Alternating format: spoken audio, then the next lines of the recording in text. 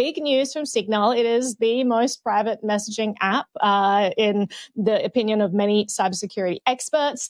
And the CEO has stepped down. Moxie Marlinspike, he is an incredible thought leader. He has done so much for privacy. He's an original cypherpunk, and he built Signal and has decided, after a decade of working on this, he's going to take a break. He wrote this really nice post that kind of illuminates how much work goes into these things, how difficult it is to keep these systems up and running, how much of a toll it takes, saying that, he's going to take a break from this, but he's going to remain on Signal's board. And meanwhile, Brian Acton is going to step up. I have some stuff that I want to dive into about Brian Acton, but I'm going to throw it to the group to start off with for your thoughts, and then we'll dive into that backstory, which I think is super interesting that many people might not be aware of. But Christy, I'll throw to you to start off with. I think that he's got some really good ideas. I think that Signal has been a great asset, especially for, say, journalists who want to have some private encrypted conversations. The thing with what I'm interested in is where he's going to go next. He has many, many thoughts that he has come out with about Web3 and the not so much decentralized processes that go on behind the scenes in Web3 that Web3 is being built on. So maybe he'll take more of an active role there. We don't know. He says he's going to be stepping down gradually over the month. And, maybe by the time they find themselves a new CEO, he'll have more definite plans, but I'm really curious to see where that ends up. Jen, I saw your hand. Right to you. Yeah, in the blog post, he talks about, really like building Signal up from its infant days. He's did all the jobs. He sat out in the rain with his laptop, troubleshooting server issues. And it takes a lot from a CEO who has gone through all of that to understand when it's time to let go. I think I said the same thing when Jack Dorsey stepped down. So I think this is taking a lot from him. But if we can draw parallels to what happened to Jack Dorsey when he stepped down from Twitter, he's really focusing on his passion now and building out these ecosystems around Bitcoin and Web3. And so, Christy, to your point, I'm really interested to see where he goes next. But Naomi, I'll throw it back up to you.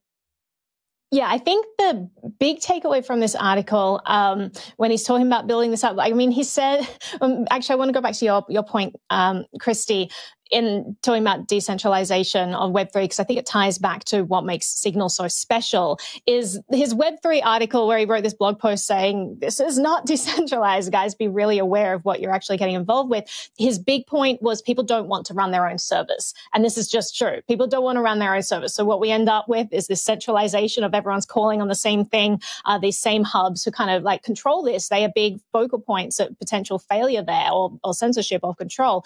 And people need to be aware of that. Now, what makes services like Signal so important is you have all these privacy people out there who are like, the only truly private thing is if you run your own server and you have to do this. And most people are going to be like, I'm just going to give up and just kind of use Facebook instead. It's too difficult. And what Signal does is it says, listen, and this is what Moxie talks about in his article. He says, listen, the point is that we're going to tend towards centralized infrastructure. The point isn't to try to decentralize the infrastructure, it's to make it secure enough so it doesn't matter if it's centralized. And that's what Signal did. It brought privacy to the masses because it made it easy enough, and it took all that data out of the hands of even the people running the servers. It says you won't even get access to this information. So it doesn't matter if it's somewhat centralized in that regard, because these servers, this company doesn't have any access to information. So Signal brought this amazing user experience, brought privacy to the masses.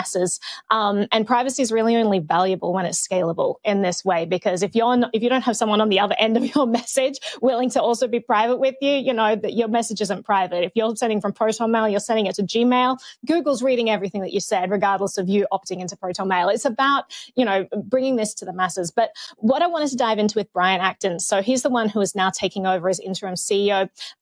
So WhatsApp was actually co-founded by Brian Acton. A lot of people probably aren't aware of that history.